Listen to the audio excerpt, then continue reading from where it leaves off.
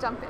Hello, my name is Aldo Martinez, and I am a student at Pasadena City College, and I will be attending the Robot Guru workshop.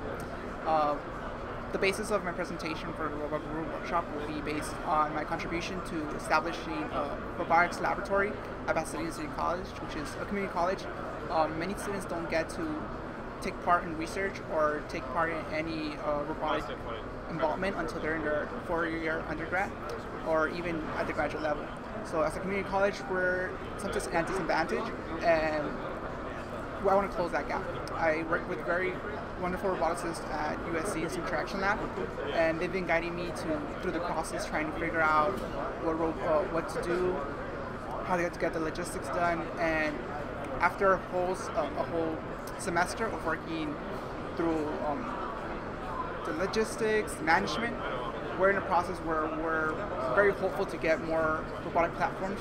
Right now I'm kind of window shopping, trying to figure out what robotic platforms to bring to my group on Pasadena City College and tell them, let's consider this robots, let's consider this options, let's upgrade our Baxter. We currently have a Baxter, we're very happy with Baxter, we plan to do some upgrades to him. I've seen some really cool modifications that other teams have done, that other companies have done, and we'll definitely try to keep in touch with them.